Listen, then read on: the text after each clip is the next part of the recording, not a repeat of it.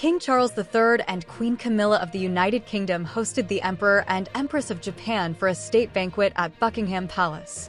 Joining them were the Prince of Wales, the Duke and Duchess of Edinburgh, and the Duke and Duchess of Gloucester. The highlight of the night was the return of the Lotus Flower tiara, and this time it was worn by the Duchess of Edinburgh, Sophie. The palace spokesperson confirmed that the tiara was loaned to Sophie by Queen Camilla. The statement also highlighted the part that Queen Camilla is now in charge of the royal jewels just like previous queens. The Lotus Flower tiara was made in 1923 for Queen Elizabeth, the Queen Mother. The tiara features a lotus flower topped with diamond arches and pearls.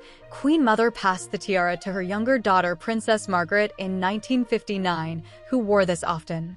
And then we saw the tiara in 2015 worn by Princess Kate. She last wore the tiara at the 2022 diplomatic reception and was unable to attend this banquet due to her ongoing cancer treatment.